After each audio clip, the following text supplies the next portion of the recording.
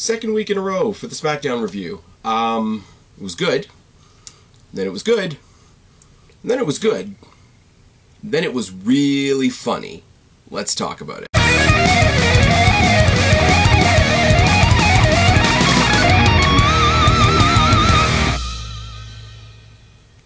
What's going on, everybody? It's your buddy, it's your pal, Spaz Phoenix, the YWC Reality Check, and this is your SmackDown review for January 8th, 2021. We've officially made it through 1 week of the new year, and oh my, what a week it's been. Outside of wrestling, obviously. Before we get into the SmackDown review, I want to send a quick shout out to my good buddy, my co-host, Jake DeMarco. The last video to go up before this one will be our preview for the brackets for the Dusty Rhodes Classic on NXT. It was a lot of fun. Obviously, there were more teams announced after we filmed that. Literally, that went live right after this episode of SmackDown was finished on TV, and then I recorded this, and then, you know, time hops as it does. Problem is, we recorded that on Thursday, and on Friday, two more teams were announced. One was Leon Ruff and Kushida. The other one was the Bollywood Boys, which we haven't seen forever unless you watch 205, and let's be real, nobody watches 205 live. It's good. As I said in that video, though, I want to send a quick shout out to all my friends in the States. I'm not going to get political on here because it doesn't make me very popular. If you want to know my unpopular opinions, go follow me on Twitter or any other form of social media. For here, what I am going to say is all my friends in the States or anywhere else that are involved in any of the crap that's going on down there right now, I hope everybody's good. I hope everybody's safe. I hope everybody's behaving themselves, for lack of a better term. The state of the world right now is shitty enough without shitty people doing shitty things, and that's it. And the big victory this week is getting somebody kicked off Twitter. The world is weird. Somebody said to me right before New Year's Eve, what if the clock doesn't tick over to 2021? What if it just clicks over to 2020 Special Edition? And that's what it feels like 7 minutes into the new, or 7 days, I should say, into the new year. I put it up on Facebook for those of you that are friends with me on Facebook. 7 days into 2021, Mick Foley's got COVID, which is terrible. Snoop Dogg's trying to wrestle, which is terrible. All kinds of other stuff and all kinds of violence, just like last year. It's not that different. Just want everybody to be okay, especially. I know there's I don't bother with the analytics that much on YouTube.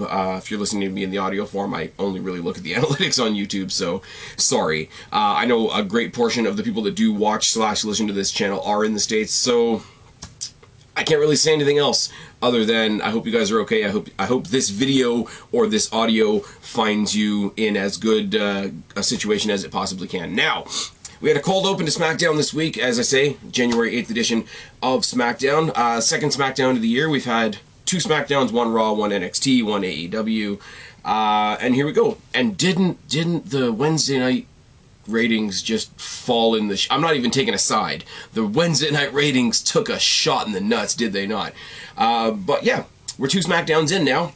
Cold open, Michael Cole reminding us that there are 2 title matches tonight, an Intercontinental Championship match between Big E and Apollo Crews, and a Tag Team Championship match between the Wounded Street Profits and, I guess it's their official name now, the Dirty Dogs, what's his name, Bobby Roode and Dolph Ziggler. But they also announced, what I didn't know going into the show, was that there was going to be a gauntlet to establish the next challenger to Roman Reigns' championship. Oh yes. We start off, as we do, with the head of the table and his minions, Jey Uso and Paul Heyman coming out. They brag about the beatdown that they did on KO last week in the crowd, so to speak, which is good. He pretends to like KO. He pretends to show him respects his ambition, calls him a cockroach, says, you know, he never goes away, he's like a pest, etc., etc.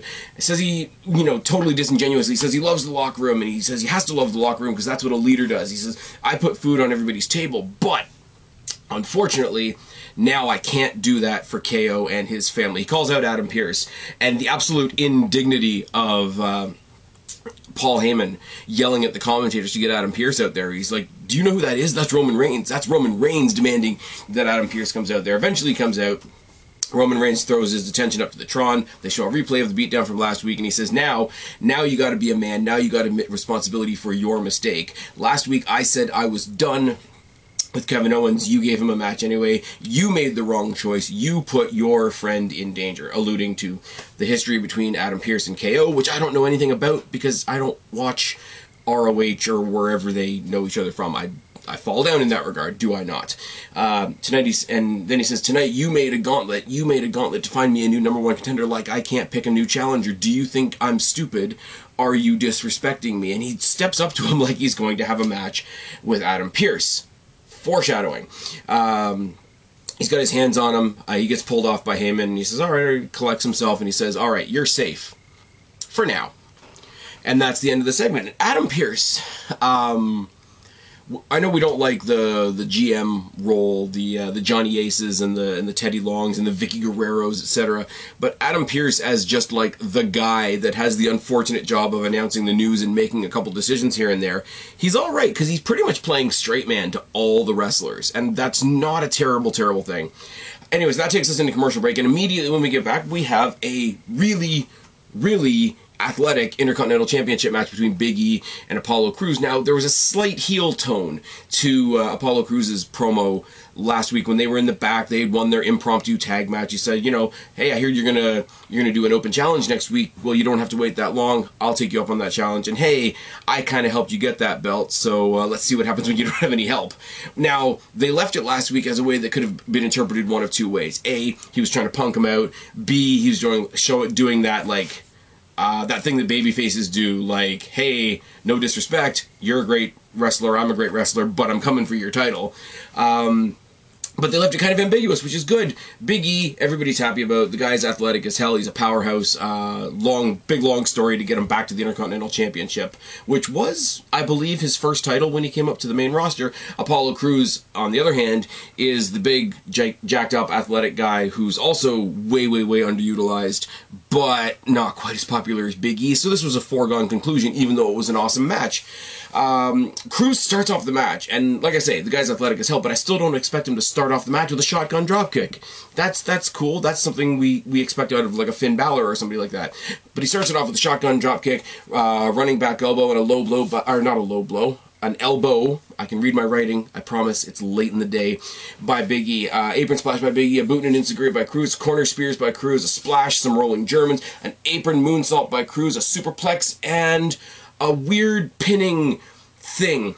Basically, Crews gets him on the second rope for a second rope superplex, and they fall, and they do that thing where both guys sort of latch onto the other, and both of their shoulders are on the mat. The referee counts the pin, and we immediately cut to commercial break, and I kind of like that. Oh, there's disarray. You know, please come back after the commercial break. It's not quite as catchy as restaurant quality, picture in picture, I tell you what, but it is a thing. When we get back, we see the two of them arguing. We see the referee handing the belt back to Big E and trying to explain to Apollo Crews that it's a double pin, which means it's a draw, which means that the title has been retained by Big E, and he sort of starts to egg him on a little bit. He's like, hey, come on, man, I know you don't want to win like that, and Big E's telling him, like, that's the rules, I don't make the rules, whatever. He bitch slaps him, like, good and hard, and Big E hands the belt to the ref, says, we're gonna go ahead and restart this match. Insane series of belly-to-belly suplexes by Big E, a running splash by Big E, high knees by Crews, a frog splash and a near fall, super kick, scissor kick, spinebuster by Crews, standing moonsault by Crews, and a Brock lock by Big E. I love the fact that Big E, being the power guy, has adopted the Brock lock. It's not new, it's been happening since he broke away from the New Day, but it really is like you're hanging by a string. That string just happens to be your leg. I like it. Enziguri by Crews, Uranagi by Big E, sets him up for the big ending, and Big E wins. And he basically gets in his face after the match. He's like, I'm not that guy, but don't test me. And I'm like, that's good. It's not Big E entirely breaking character. It's not exactly Apollo Crews breaking character either, because you can believe that Apollo Crews is frustrated with his current situation. You can believe that Big E is this guy that likes to have fun, but he doesn't want that to be the thing that labels him as not a threat. So you can go into this match and come out of this match not really hating either guys, having a great amount of respect and understanding for both guys, and like I say, two athletic powerhouses that shouldn't be able to do the things that they do in the ring. The only thing that was missing in this match, I'm not going to lie, I was kind of looking forward to seeing it because I wanted to see how Apollo would sell it, is the inside-out apron spear that Big E does. We didn't get that, and that's kind of a bummer to me. Backstage, Sonya Deville and Adam Pearce have a really, really weird sort of nondescript conversation. She introduces herself to Adam Pearce. She's happy to be back on SmackDown. She does this weird passive-aggressive thing. She's like, I'm just happy to be back. I'm not upset that my friend just carried on without me. I'm not upset that she went to Raw and just randomly grabbed her a new tag team partner. And, you know, I'm just happy to be here. Kind of like you. Kind of like, you know, you're going to have a match with Roman tonight. And he's like, wait, no. I haven't wrestled in like 6 years. I'm not having a match with Roman tonight. She's like, oh, okay. Then we go to the back.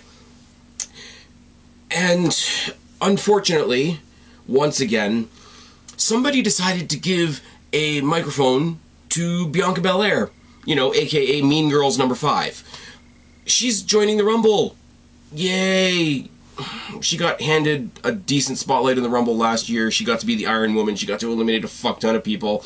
Bayley comes out, quite rightfully so, and says, yeah, you eliminated a lot of people last year, but you didn't eliminate me. You know why you didn't eliminate me? Because I was the champion last year. Where's your title? Da-da-da-da, puts her in her place. Wonderful. Now, we flip gears immediately from that to Carmella putting Sasha Banks in her place. In a backstage promo, which is awesome. Totally shooting down the absolutely bullshit announcement that Sports Illustrated gave her a #1 spot on some list of wrestlers that's irrelevant by its inaccuracy. I mean, how much more do you want to give to Sasha Banks? Jesus Christ. Just says, you know, keep working, keep slaving away. I'm going to be here chilling because that's what you can do when it comes to you a little more naturally. I love Carmella. I do. It's good. Corey Graves is a lucky dude. I don't even care. Street Profits versus the Dirty Dogs for the Tag Team Championships. This was a good match, too. I like the Street Profits. Street Profits are good as fuck. Came into this injured because they absolutely street fucked Montez Ford's leg last week. So you knew that was going to be the story going in. But it is for the Tag Team Championships. I love the Dirty Dogs name for Rude and Ziggler. I think I might have mentioned this last week, actually. It does remind me of when Kazarian and Daniels were in TNA as the Dirty Heels. It definitely has tones of that. They finally got ring gear that's kind of matching. They both came out in sort of mock Triple H Attitude Era jackets, you know, with the leather over the denim, or at least those respective colors. It was good. Dawkins and Ziggler start the match. There's a waist lock by Dawkins, a side headlock, and a toss drop kick by Dawkins. Double shoulder tackle by the Profits, right hands by Ziggler. Mudhole stomps by Rude. Choke on the ropes. I cannot read my own writing. I think that says Snake Eyes. Body shots by Ford. Rude clips the bad leg. And we're off to the races. Suicide flip dive by Ford, who's dumb and injures his own leg. Once again, as we go to the commercial break, I'm going to cough because my mouth is very, very dry. Coming back from the commercial break, there's a mudhole stomp by Dawkins, a suplex, an exploder, and a corner splash. Bulldog by Dawkins. Dawkins and Rude trade some shots for a little bit. Right hands, left hands, kicks, etc. Dropkick by Ziggler, choke on the ropes, and he rakes the face at the same time. So not only is he's losing his air, he's losing his windpipe access, he's also having to just like rake at his face, which is not a good way to spend a Friday night. Grounded front face lock by Ziggler, turns it into a gator roll pulling him away from his partner towards his own partner, which is good. Serves two purposes. It's a nice little storytelling beat. And I don't think I've ever seen Ziggler use the gator roll before, but I could be wrong. Neckbreaker by Rude and a hard Irish whip. Rude and Ford brawl on the outside.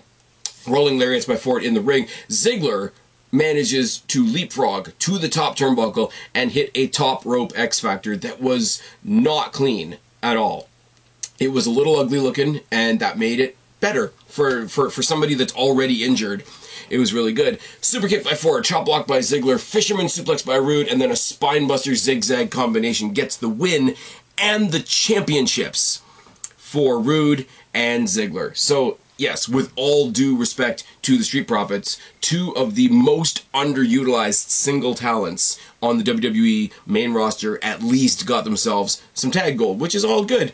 And they go to pose with the belts and then see that the Street Profits are still on the ground in the ring. They toss them out of the ring so that the ring is all there so that they can do the posing with the belts, and it's all good. It's all good for the new year. If you checked out the last episode that Jake and I did when we were talking about the Dusty Rhodes Classic, whatever, I actually suggested that these two guys pop into NXT as surprise entrants in the Dusty Classic. I still think that's a good idea, and now that they are main roster tag team champions, that would give some clout to the Dusty Classic. I don't think it's something that they're actually going to do. I think it's something they need to think about, though.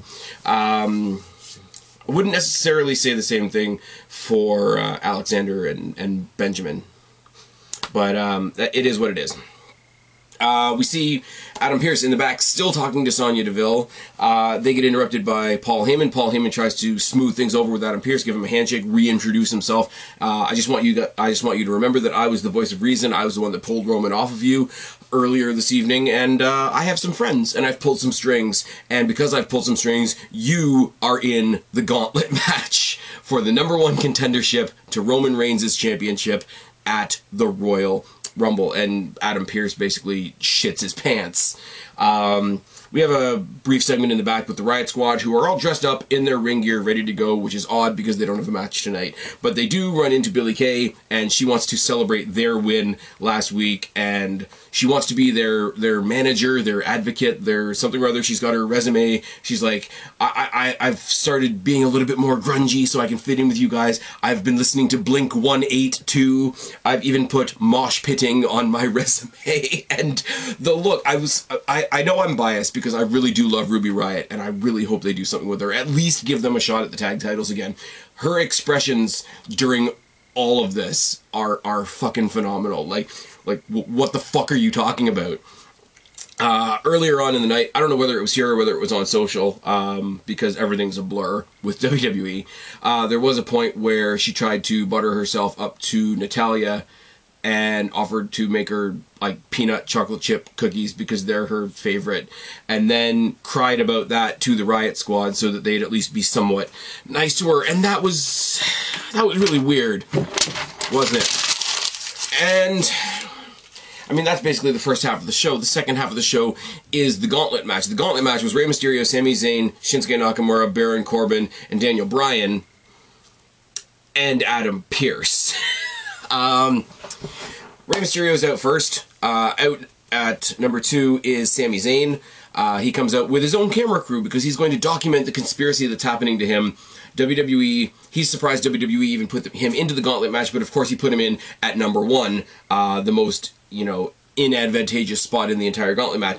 The fact that he keeps referring to himself as having the #1 spot when he literally came out #2, after Rey Mysterio was already in the ring, just made it a little funnier. It is like the Royal Rumble, where you try to talk about advantage and #1 being the worst spot, and #2 is in the exact same position because they're starting together. But it's still, the fact that he came out second, and the fact that he kept on referring to himself as being put in at #1, it was pure Sami Zayn shit, and he was promoing all the way to the ring, to the point that he turned around to put his microphone down, the bell rang, there was a dropkick, a 619, a splash, a pin, and Rey Mysterio gets a win in like 10 seconds. So they're going to play this up, he's going to do the conspiracy theory thing, I'm going to love it. I think that Sami Zayn is going to have a hell of a performance in this year's Royal Rumble. I don't know what I'm basing that on, other than the fact that it's going to be really funny, but I think that's going to happen. So the next match, the next person coming out is Nakamura. So the next match we have is Rey Mysterio versus Nakamura, which doesn't hurt my feelings at all. Collar and elbow tie-up, there's a headlock by Nakamura and a takedown, a rolling kick by Rey, body shots by Nakamura, knee shots by Nakamura, a baseball slide, flip dive thing, power bomb, you know what Rey Mysterio does, to the outside, on the floor to Nakamura by Rey Mysterio, but then Nakamura recovers, hits him with the sliding knee, and a hesitation dropkick on the outside. Snapmare knee drop combination by Nakamura, seated senton by Rey, head scissors 619, but the splash is blocked, and then he gets quickly locked into an armbar. Nakamura is your winner, moving on to face Baron Corbin. Baron Corbin, who barely has an entrance, beats down Nakamura from behind, and then, even though Rey's already been eliminated, turns his attention to Rey Mysterio for a little bit. He basically hits him with a sideways choke slam into the turnbuckles, which was nice. I may have missed it. I think the Knights of the Wolf gimmick Schneebits there were there as well, but I honestly couldn't tell you. I was in the middle of taking notes, so if they were there, I missed them. But the next thing is Nakamura versus Corbin. Gut shots by Corbin when he does put his attention back where it's supposed to be on Shinsuke, not the guy that's not in the match anymore. Elbows to the head, body shots. Corbin eats the post shoulder first, but then hits a spine buster on Nakamura, sideways into the post on the outside. Right hands by Corbin, single leg drop kick by Nakamura, enziguri by Nakamura, second rope drop kick, deep six by Corbin as Nakamura tries to go for the Kinshasa. Was a nice little counter. Triangle choke by Nakamura, single arm power bomb by Corbin out of the triangle choke. Super kick by Nakamura. Nakamura gets the win, and the next one out is Daniel Bryan. And the commentators, rightfully so, talk about how this alone is a pay-per-view worthy match. But as much as I agree with them, it's weird when they do it in the process or in the middle of something like this where Daniel Bryan's coming in fresh and Nakamura has already had 2 matches, quote unquote. But anyways, they do square off. There's a drop kick by Bryan to start off their exchange, and then I use this a lot, but it's the first time in a long time that I've gotten to use it on Daniel Bryan. We get, say it loud, say it proud, the Daniel Bryan silly kicks. Oh yes, suicide dive by Bryan. There's a super kick in the mid-air by Nakamura, single leg crab by Bryan that gets transitioned into an ankle lock, German suplex by Bryan, and more Daniel Bryan silly kicks. In the corner, it's good.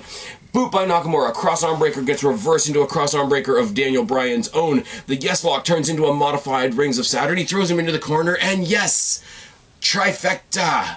More Daniel Bryan silly kicks. Oh yes, Daniel Bryan tries to top rope Rana, and he gets tossed off really awkwardly.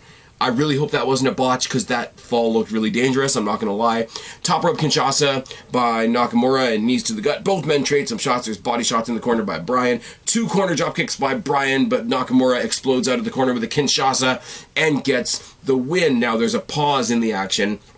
Daniel Bryan taking a moment to have a respectful handshake with Nakamura, and I think they even hugged. I could be wrong.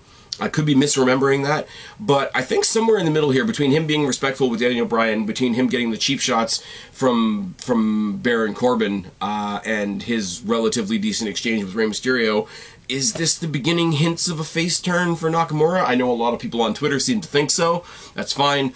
And then, with a lot of time left, we see that Roman Reigns comes out. Roman Reigns, Paul Heyman, Jey Uso, whatever the case may be, stand on the ramp and wait for Adam Pearce to join him. Adam Pearce, out of his suit, out of his tie, in some kind of like workout pants and obviously a WWE hoodie, because that's what they got to do. And they escort him to the ring. They then hit the ring before the bell can ring and beat the ever-loving snot out of Nakamura. And then they throw Pearce in the ring. They super kick Adam Pearce. They put Adam Pearce on top of Shinsuke Nakamura. They intimidate the referee into ringing the bell. The referee has to count the pin.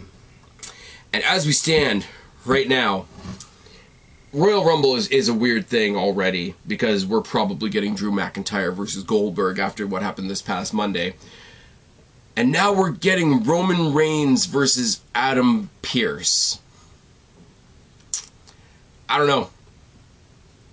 Do with that what you will. Really, really interesting, the square-off between Jey Uso and Shinsuke Nakamura is what I'm going to say.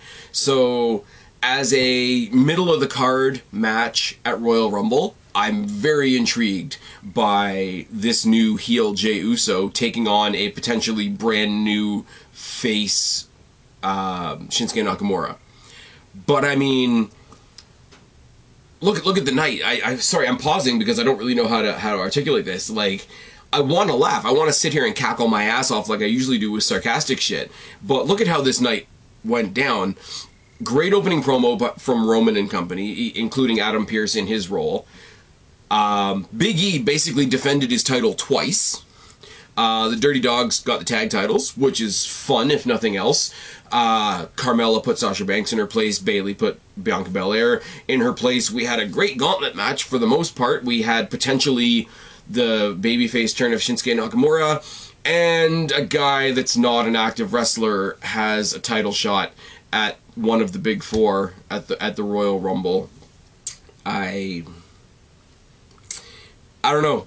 I'm laughing, but also like Adam Pearce, because of course Adam Pearce. Why would you have people on your active roster getting title shots at the Universal and WWE Championship. That's just, you know, inside the box. And go outside the box. Go into the literal boss's office and find a #1 contender for currently the best heel on the main roster. I don't know. I should hate this, but you guys know me. I have a very lackadaisical view of the main roster. I'm reviewing SmackDown because of the current global situation, and I got nowhere else to go, and it's better than Raw, and there's a lot of good shit on it, but like stuff like this still isn't going to surprise. If this happened on NXT, I'd be apoplectic right now. But I'm going to hop off here. I'm going to go on Twitter. I'm going to laugh at people that are losing their minds over it. Because yeah, it's kind of like, what's a good example from back in the day? Deluxe Man reacting to Daniel Bryan versus Sheamus at WrestleMania. Yeah, that's a great example. Daniel Bryan, I don't know. Daniel Bryan, Nakamura. Thing of it is we knew it wasn't going to be Daniel Bryan because Daniel Bryan's already announced that he's going to be in the Royal Rumble. Nakamura would have been a very cool match potentially, because weren't they the last two people in the Royal Rumble that Nakamura won? So there's a good callback to the Royal Rumble and title match happening at the Royal Rumble. I don't know, like, without any disrespect, I have no interest in seeing Roman Reigns versus Rey Mysterio. Like, that's not a thing. And Roman Reigns versus Sami Zayn is like sort of cocky dickhead versus I'm gonna kill you dickhead. So, I mean, this ain't it. For everybody that's losing their mind right now, like, this definitely ain't it. But I don't know what it is either. Everybody wants Big E, but that's probably gonna happen at WrestleMania, so cool your jets, wait 4 months. We might even be out of quarantine by then. Anyways, this is SmackDown, second SmackDown of the year. It can't be too bad so far. Let me know if you guys are enjoying the SmackDown reviews. You guys know NXT is my bread and butter. Thought I'd reach out, start doing this for a little bit. I am going to be honest with you, as soon as the world starts opening up at all, this will be the first thing that drops off of this channel, only because, I mean, you guys know where my loyalties are, but I'm having fun in the meantime, and it's good for a laugh, if nothing else. Anyways, I've been Spaz, your YWC Reality Checks. Subscribe up there. I can speak, I swear. Subscribe up there. Talk down there. Start a conversation. Keep all these conversations going. Don't be a stranger. I will talk to each and every last one of you later, but for right now, I am tagging out. Bye, guys.